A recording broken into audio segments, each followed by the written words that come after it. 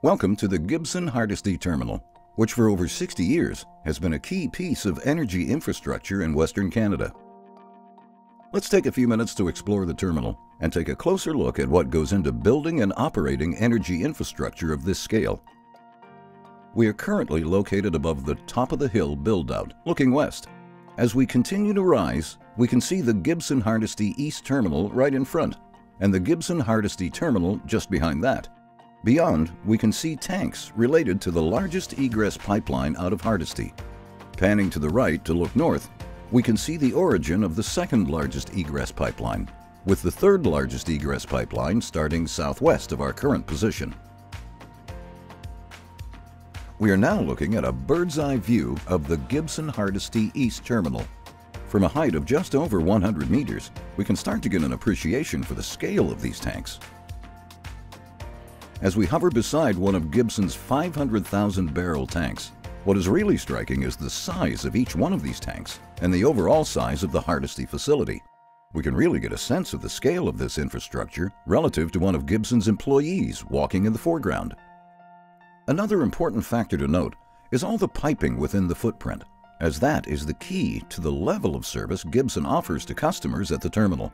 With best-in-class connectivity to 11 inbound and 8 outbound pipelines, the Gibson Hardisty Terminal can access any crude grade in Western Canada and all major pipelines in Hardisty. As crude oil comes into Hardisty on one of the many inbound pipelines, it would then pass through the connection to that pipe and is routed through a series of valve matrices, such as this one, until it ultimately reaches the intended tank.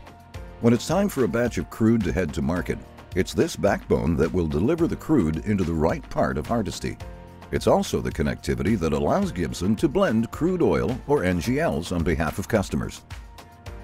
Another distinguishing factor that sets Gibson apart from its competition is the company's technical and operational ability. While it might seem that anyone can build and operate a tank, when we see the size, scale, and complexity involved in offering customers the flexibility to transport their product through a variety of methods, and the planning and execution required to manage throughput of over 1 million barrels per day in a safe, efficient, and environmentally responsible manner, the expertise required is clearly evident. So, what does 10 million barrels of storage in Hardisty look like? Gibson has a total of 34 tanks at 4 separate terminals. Most of the tanks would be between 300,000 and 500,000 barrels, with this tank being at the large end of that scale. Each 500,000 barrel tank is approximately 75 meters in diameter and about 30 meters tall, equivalent to a 6-story building and covering the area of 3 professional hockey ice surfaces. We are now looking down at the Gibson Hardisty East Terminal, comprised of 9 tanks with a total capacity of 3.7 million barrels of storage, as well as 8 kilometers of piping. Going back to the storage analogy, that would contain a professional hockey arena about 4 times. Now, looking to the east, we can see the top of the hill. We're going to fly over it in a second, but what is important to notice is the change in elevation. It is hard to see from a map, but it really is at the top of a hill 9 stories high, and it's something that Gibson needed to consider as it engineered the build-out. Given the large increase in elevation from the center of the Hardisty operations, the crude requires pumping in order to be delivered up the hill. We are now above the top of the hill, with a really good view of the various phases of tank construction. On the right, we can see Phase 1, which was placed into service earlier this year. Above and to the left of Phase 1, we can see the Phase 2 tanks, where the walls are being built, and both a floating roof and fixed roof will be placed on top. Just left of those tanks are 2 Phase 3 tanks, where civil earthwork has been completed, the foundation has been poured, and the construction of the tanks has begun.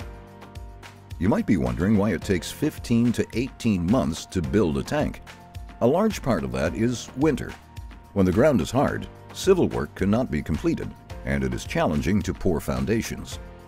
To the right of the foundations for the Phase 3 tanks is where the Phase 4 tank will be built, with room available for 2 more tanks, which will fill out the top of the hill footprint. Once top of the hill is complete, it will be the largest area of development for Gibson to date, at 4.6 million barrels and 10 tanks. With top of the hill nearly built out, where will future tanks be built?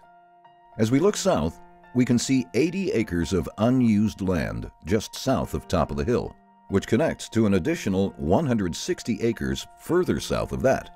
To put it simply, Gibson could more than double its current tankage footprint. Looking to the east from the top of the hill, you can see the Herc Rail facility 2 miles in the distance. Through an exclusive partnership with USD Group, Gibson's terminal is the only one at Hardisty that offers customers the ability to move Western Canada crude out by unit train. The facility was recently expanded to accommodate an additional train per day, increasing capacity to 3 unit trains, or about 180,000 barrels a day. As we conclude our tour, we have one last look across the landscape at Hardisty, with Gibson right at the center of it. As we have seen, the scale of this infrastructure is very impressive and requires significant technical expertise and operational ability to operate safely and efficiently. Touching about 1 in 4 barrels exported from Western Canada, Gibson's Hardisty terminal really is a key part of Canada's crude oil infrastructure.